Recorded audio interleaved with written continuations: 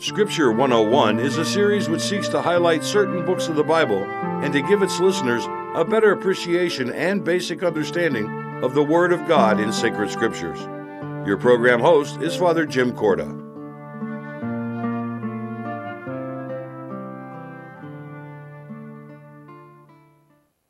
Hello and welcome to Scripture 101. I'm Father Jim Corda.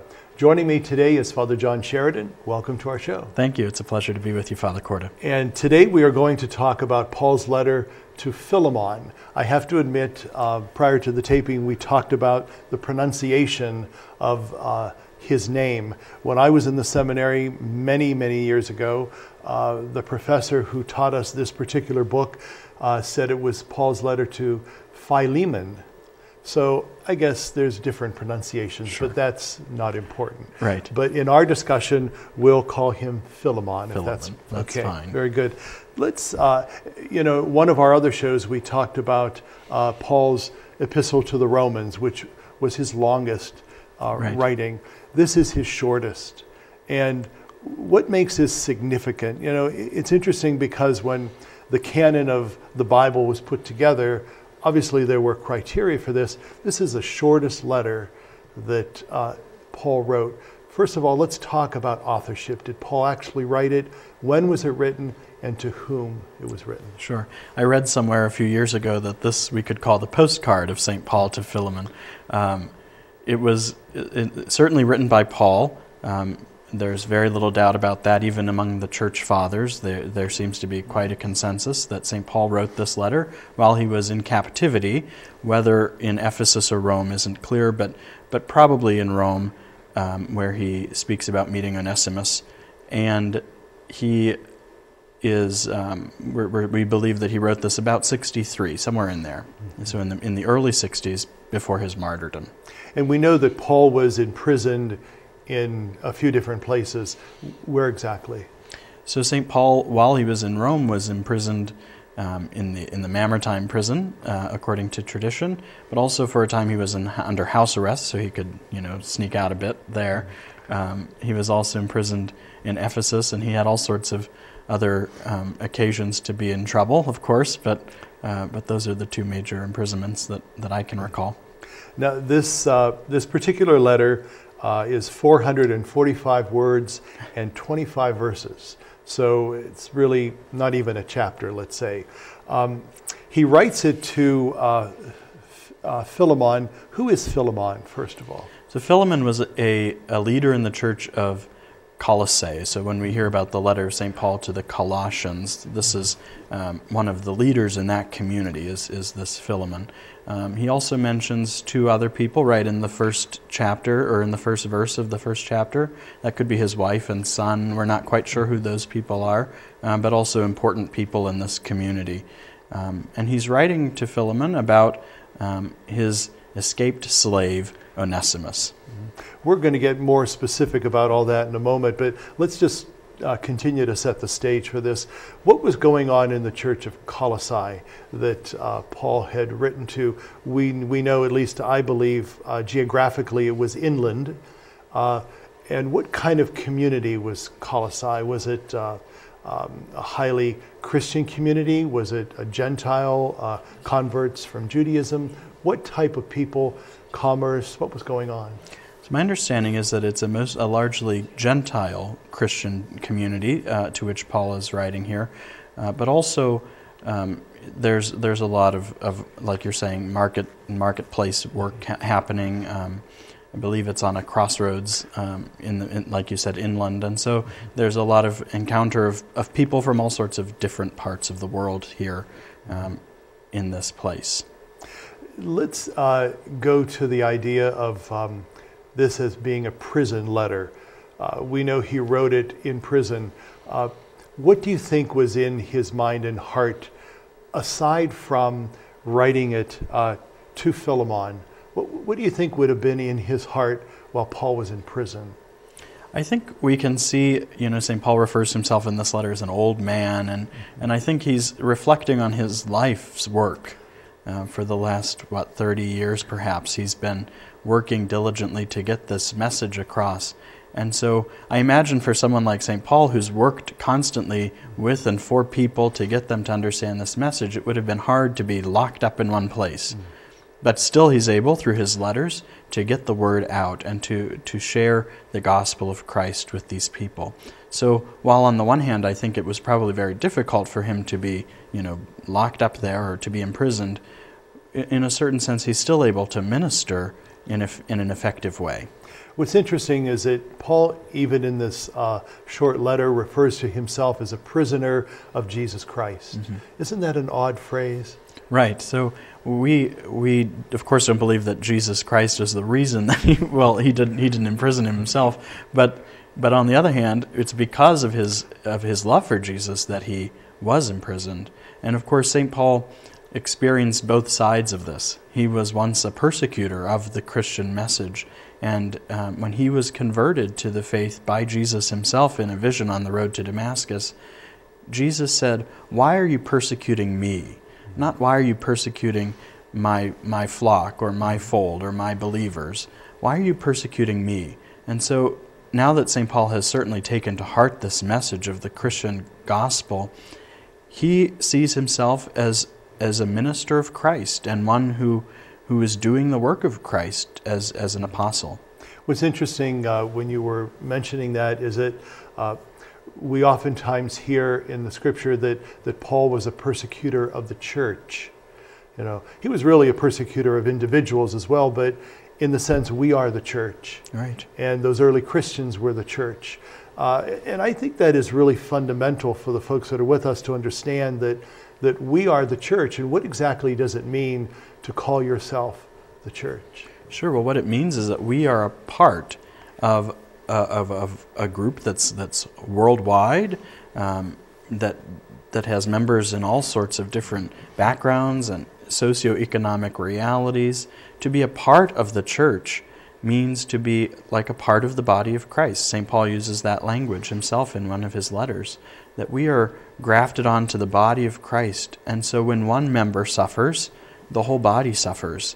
And of course, in our own time, we see the suffering of our Christian brothers and sisters in the Middle East is a very terrible thing that's happening right now. And so persecution of the church isn't something that only happened in the apostolic times, but continues vigorously even today. Mm-hmm. Let's also talk about Timothy. Timothy was part and parcel of this as well. But as a companion of Paul, what would have been Timothy's role, and how would he, in his own right, have spread the gospel?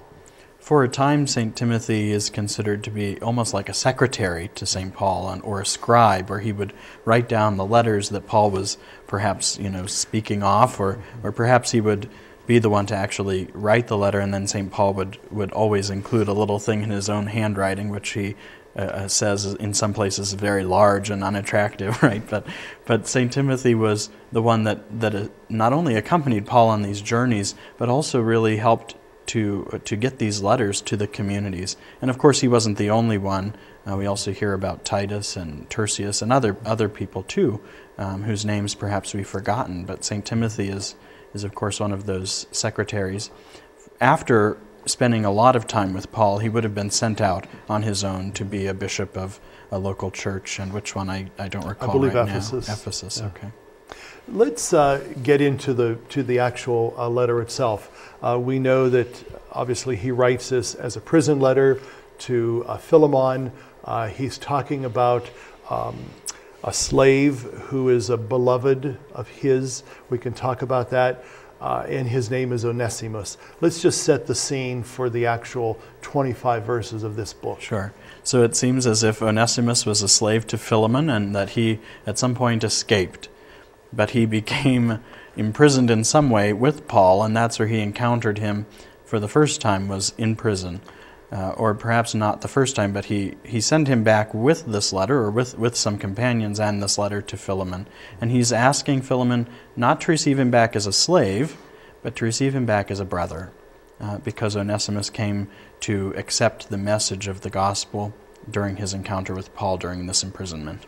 Let's talk about slavery in first century Palestine.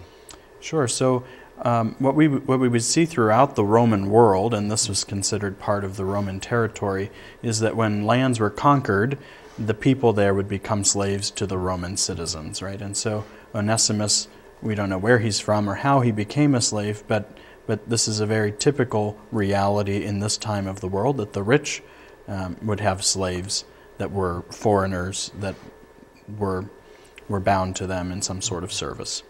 It's interesting because I had read at one point in my studies that about 25% of the population in the Roman Empire would have been well-to-do. The rest would have been slaves. Yeah. That's kind of a big gap there. So does that say something about the Roman Empire, or does that say something more about the ravages of slavery? I think it speaks to both realities, that certainly the Roman Empire would not have been seen as a peaceful place, though we hear about the Pax Augustus or the Pax Romana, where we have peace, though there wasn't really ever any peace in Rome because the slaves were having these uprisings. We hear about Spartacus, one of the slaves who really began a great upheaval in the city of Rome and in the places around Rome. We also we see that this inequality that exists, of course, is going to lead to unrest. So it speaks to certainly the reality of the Roman Empire, but also it speaks to the reality of slavery, which is, of course, very horrific and is to be condemned. And so that's why St. Paul, he speaks to Philemon as receiving Onesimus back not as a slave, though he has every right to, but as a brother, and to treat him with equality and love and respect. Do we know the outcome of this?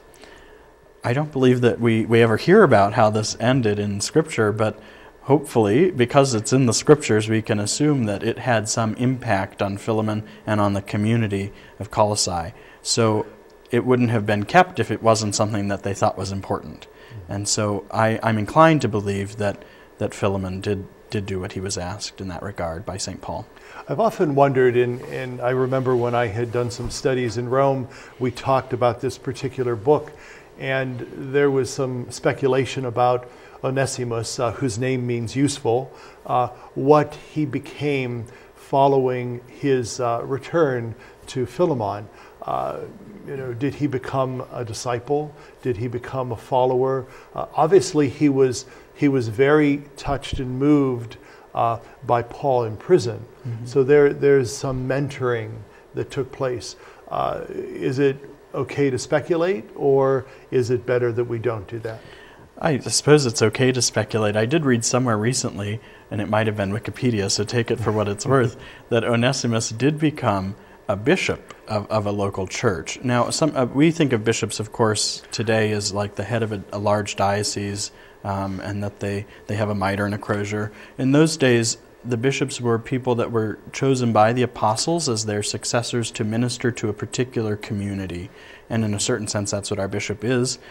He's chosen by the successor of Rome and ministers to our community, but in a different way, of course, because he has a lot of dealing with authority and finances and things like that. But to think that Onesimus became not only a disciple but a leader in the church, from former slavery to this great position of love, really. And what would that have meant to Onesimus, going from a slave in prison to a free person?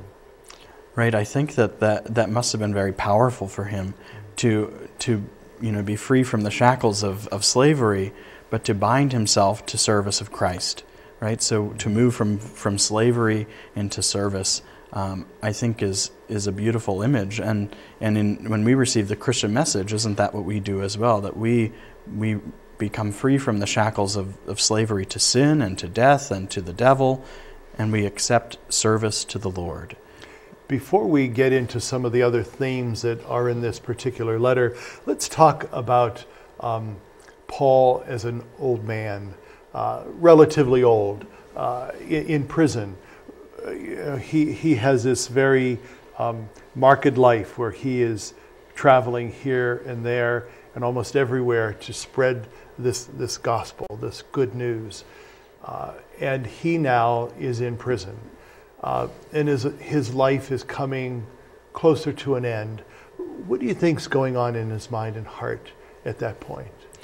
I think we can assume that he's trying to grow closer even still to the Lord, right? So that he can be united with him most perfectly in heaven. I think as we grow older, we tend to think more about the next life, and the legacy that we leave here, but also what's in store for us when we leave here.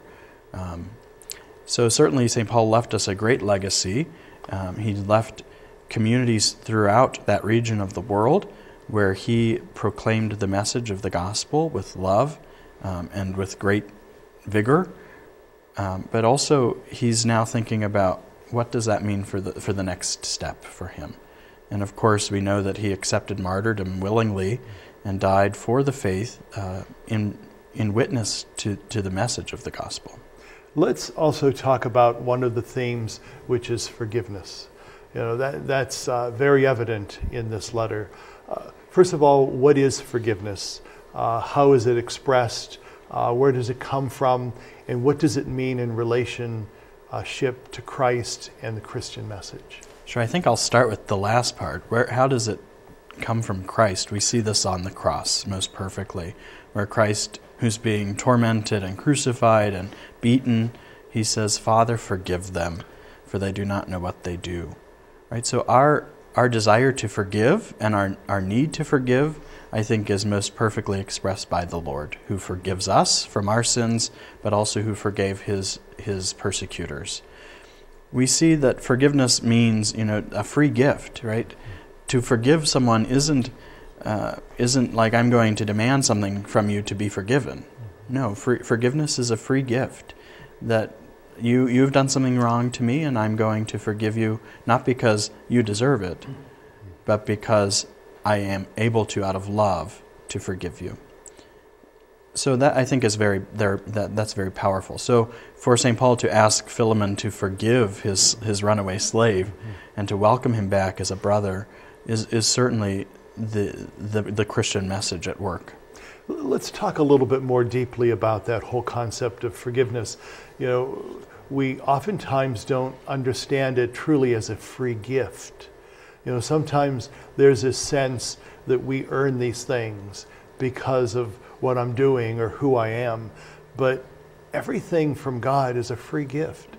How do we comprehend that, and how do we get to a point in our life that we understand that that's the reality? Sure, I think that's very hard for us to accept because we think in terms of conditions, and we think in terms of tit for tat, or I'm going to do this for you, you're going to do that for me, and so if you've hurt me, you have to reconcile, you have to do something in order to be forgiven. But with the Lord, it's not that way. That we were created out of love, out of nothing, not because we needed to be, but because God wanted to share his love with us. And so every time God is working in our lives, it's like that he doesn't respond to us because we deserve it, but because he wants to show his love for us. And when we love someone, I think that comes out in that relationship as well, that we don't always do things because we're going to get something back. Especially we see this with parents toward their children. They don't give in order to receive. They give as an expression of love. Let's now talk about that word reconciliation, because obviously that's part of this whole epistle as well. Let's talk about what the word reconciliation means, and then let's segue into a brief talk about the sacrament of reconciliation as how we express it. We've got about 10 minutes left. Okay. Well, reconciliation as a term, I think, has a sense in which we're making things right? If you think about, if you take a nail and hammer it in the fence, and then you go and take the nail out, the holes are still there. But reconciliation is the process through which the holes become covered up, or they become filled in again. So we see in the sacrament of reconciliation that the work of God is to fill in those holes. That we can forgive each other, but I can't patch the holes that I have caused in your life or whatever, right? But God, through his work in reconciliation and through the sacrament, can patch those holes up so that we can become whole again. W-H-O-L-E. Now interesting analogy. Let's say that, and we get this on occasion, someone says, well, why do I need to go to a priest for confession? I can just tell God I'm sorry and he forgives me. What do you say about that? I think that there are two ways to approach this. First of all, that it's important to know that I'm forgiven. And in the sacrament, we know. When we hear the priest say, I absolve you, of course, it's not because of anything that the priest can give, but because Christ can work through the priest. We know that we are forgiven. Secondly, and perhaps more importantly, when I sin, it's a sin against God, first of all, but also every sin is also an offense against humanity. And so the priest who works in the person of Christ, but who also stands in the person of the church, and he represents the community, can welcome us back to the fold of the church, and he can provide for us God's forgiveness, because God can work through that priest to do that, right? So the priest is in a sense a mediator between God and the church, and he can help us to be forgiven by God and welcomed back to the fold of the church. No, we of course believe that our sacraments flow directly from the life and the ministry of Jesus. Obviously, throughout his life and his ministry, we see that forgiveness expressed in many ways. He did that, and you had mentioned on the cross. He's done it in forgiving sins in so many ways. How and why is that expression of forgiveness so important in the ministry of Jesus? Well, I think because our relationship with God is so important that we always want that to be perfect, right? And so Jesus says, be perfect as your Father in heaven is perfect. And so anything that has come between me and God or any person and God, we want to bridge the gap that's been caused because of the sin.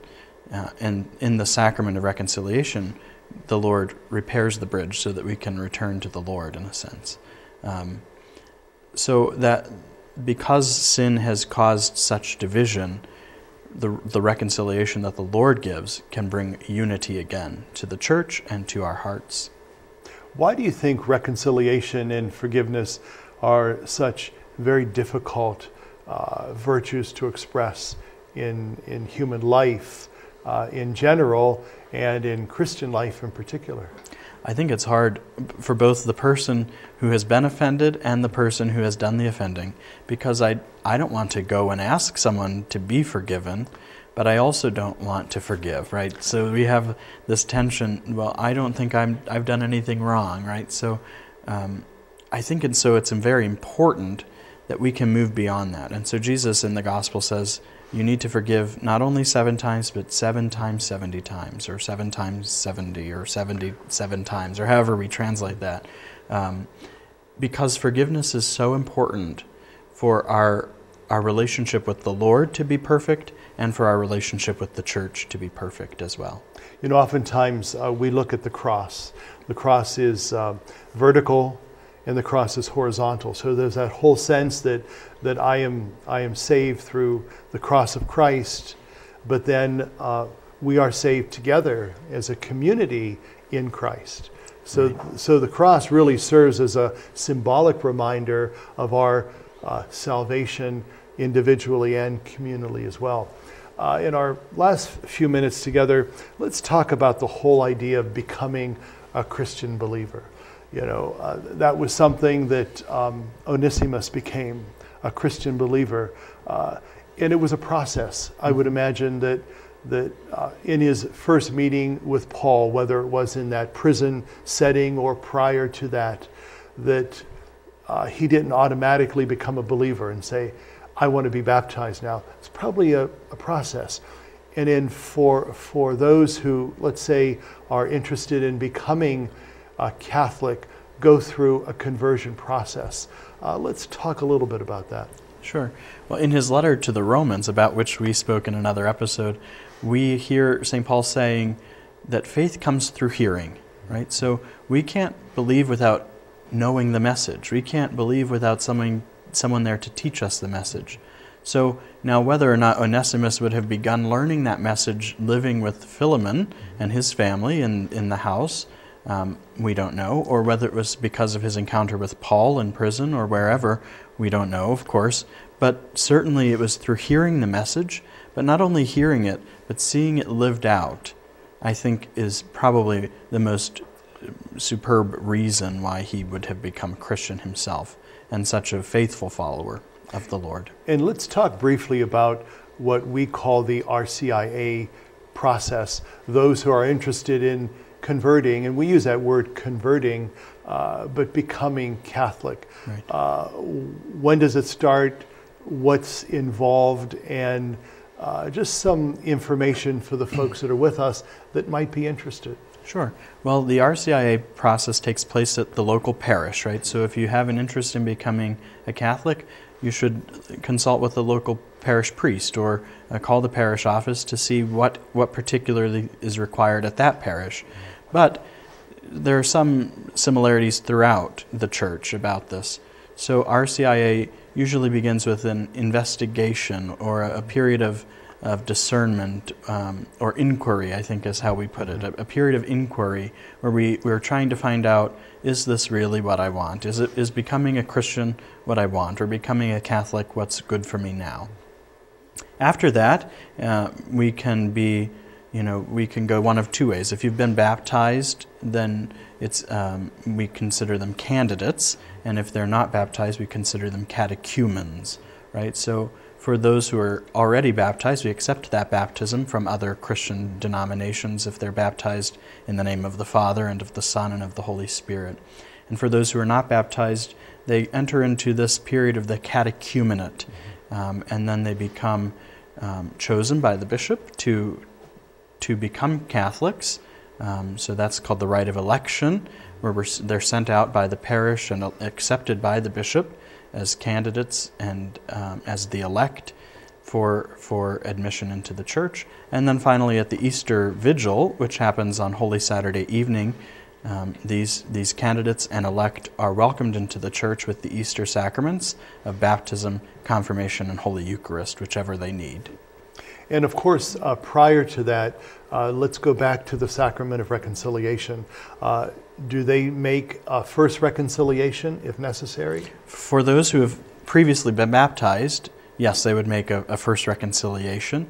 For those who are not baptized previous to the Easter Vigil, they wouldn't receive reconciliation because the sacraments are for the baptized, right? So after Easter, hopefully many months after they've sinned for the first time, they can come back. And of course, if they sin only a few days later, they can come back within a week or whatever, right, for the first reconciliation.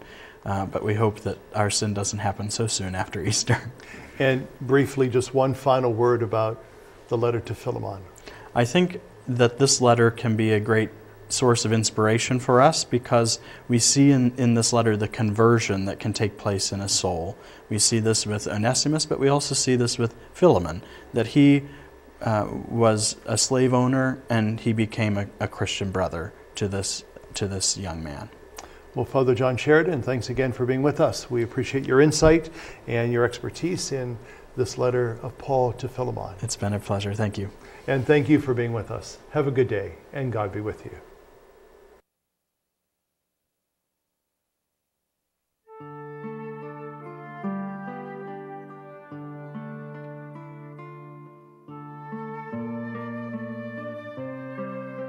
Scripture 101 was a production of CTNY, the Catholic Television Network of Youngstown. Your program host was Father Jim Corda.